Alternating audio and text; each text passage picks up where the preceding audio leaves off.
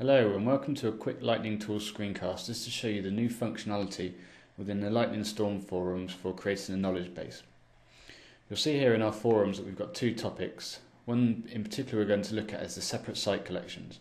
So this has been marked as answered.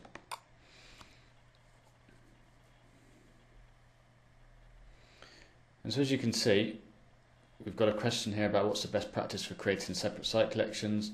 An answer that's not so good about just using one and letting it grow and grow, and then a proper answer with a link to an article that's useful. Now back on our SharePoint questions page that's listing all the topics, at the moment it does appear at the top, which is good, but as more questions are asked and time goes by, these topics will move further and further down.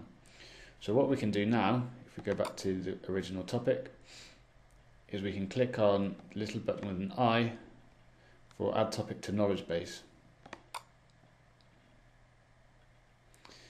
Now what this is going to do is create a web part page for us with the content on.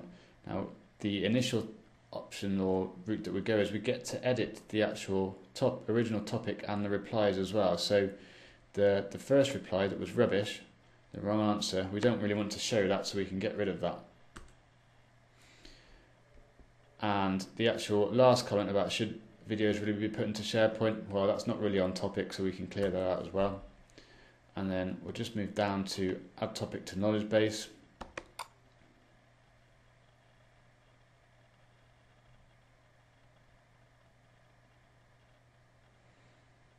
And we'll see now within our Lightning Conductor web part, which we're using just to bring in the content from different places, we can see we've now got our separate site collections knowledge base article, and if we click on it, we'll see our web part page there with the best practice information, a question, and a link to the article that we want to read. So this is a great way of building up a knowledge base of questions that are asked quite a lot by your users and relevant answers that go with that question.